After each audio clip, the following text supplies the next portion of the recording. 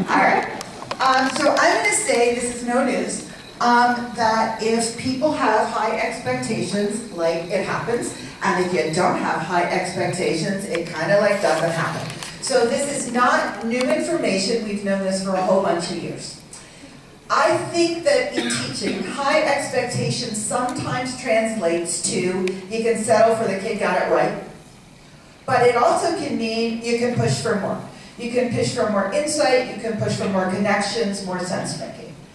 I think that you can say, yep, good, I'm happy, or you can say, that's cool, but like, what if I did this, like, then what? And that's my push. So I'm going to share with you how it looks in every single grade. Kindergarten. I could say to a little kindergarten kid, how many blocks did you use to build your tower? And he could say 9, and I could be happy. Or I could say, could you have used more blocks but had a shorter tower? If I were in grade 1, I could ask a kid what 2 plus 3 is, and I could be thrilled that they say 5. Or I could say, what sums can you get if you add 2 next to each other numbers? Are there sums you can't get? If I'm in grade 2, I could ask kids for the 20th number in the pattern 2, 5, 8, 11, 14. They could say 59, which by the way is right, and I could be glad. Or I could say, how would you change the pattern so the 20th number is 89?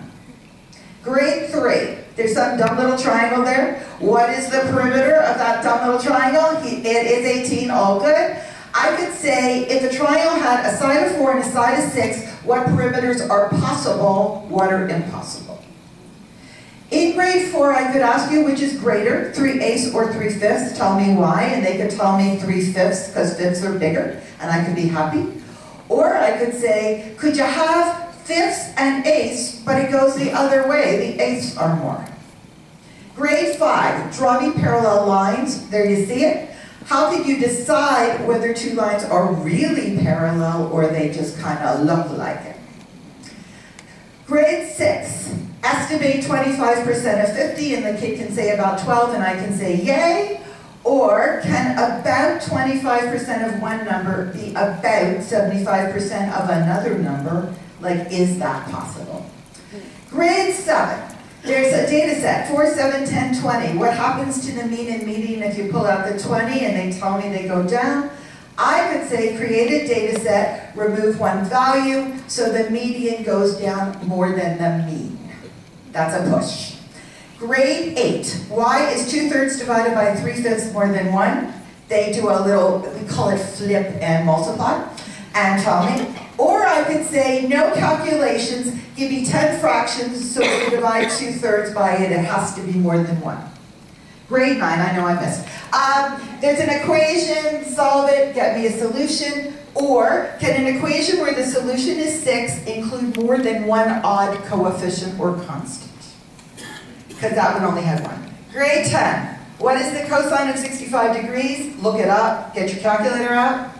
If an angle doubles, does its cosine more than double, less than double, or does it depend? Grade 11, if f of x is blah, blah, blah, and g of x is blah, blah, blah, what is the composed function? Or can every function be written as a composite function? Grade 12, what is the expected value if you win $1 for whatever you roll on a die, and they do it right and get me a lovely answer? Or create a spinner with unequal sections where the expected value is -1/2. So, the message is, I push me all the time to refine and improve what I do, to differentiate my instruction, like today I call my instruction with you or other groups, to share substance as well as message. You could push students not only for correct solutions, but for deeper insights, deeper understanding, and more generalizing, because I think math is generalizing.